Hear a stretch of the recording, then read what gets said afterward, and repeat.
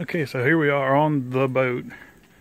Been busy working on it and doing a lot of stuff, getting it together. But there's one big piece that's been missing, that's been bothering me, and I knew I was going to have to make a glove box for this thing. And I'm certainly capable. I mean, look at what I've done so far. But then through some eBay searching, I found the piece de resistance.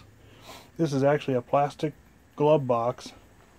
It's manufactured, and I don't know why it never occurred to me that the boat factory would use, put that down there so I can lose it, would use a bought part. I mean, why not? They use a bought bow light, a stern light, and I found a stern light that's a perfect match for the markings that were on the deck.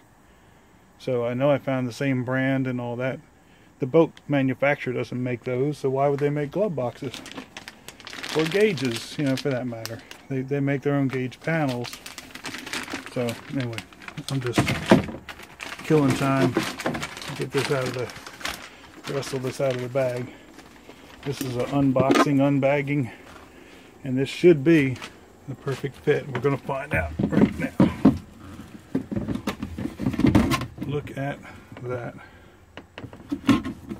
That is the glove box that Caravelle used,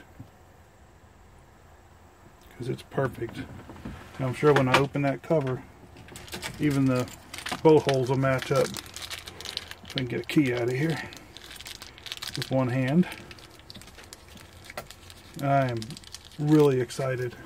I mean, I don't mind making a glove box, but when I can find the factory part that's still available, look at that, the screw holes will line up. All I need to do is grab some stainless screws and install it. It is the same part that Caravelle used. So we're one step closer to having a finished boat. Thanks for watching.